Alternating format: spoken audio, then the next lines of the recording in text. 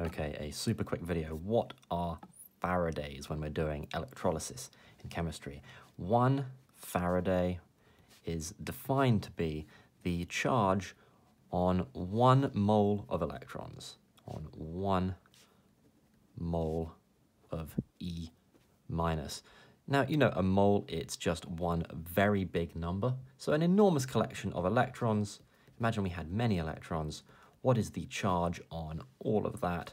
The answer is 1 Faraday. And you could even figure out what 1 Faraday is in coulombs. Remember that 1 elementary charge is simply 1.6 times 10 to the power minus 19 coulombs.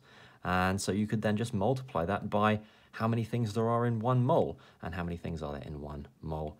Another enormous number, 6.023 times 10 to the power 23. That's Avogadro's number.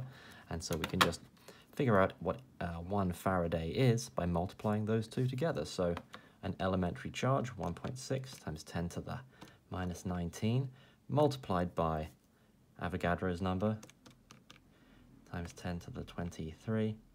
Oh, that's a 2. 6. And that comes out to be 96,368 coulombs.